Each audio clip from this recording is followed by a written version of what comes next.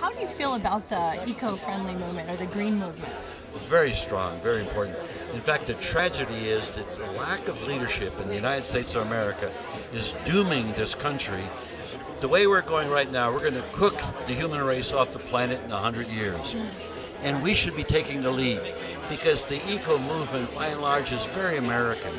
And we have, Rachel Carson is an American. And so we've squandered this legacy.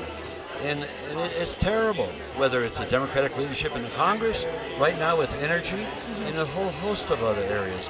And so if I could get my hands, I'll make you a promise. I become president, I'll get you off of gasoline in 5 years, off of carbon in 10 years, I'll get the world off of carbon in 10 years.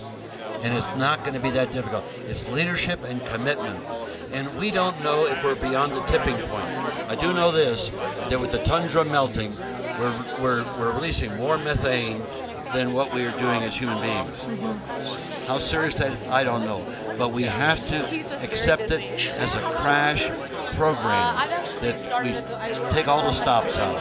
And it should be the world's top priority to get off of carbon in a decade. My name is Mike Gravel. I'm running for president, but more importantly, I'm trying to pass the green torch.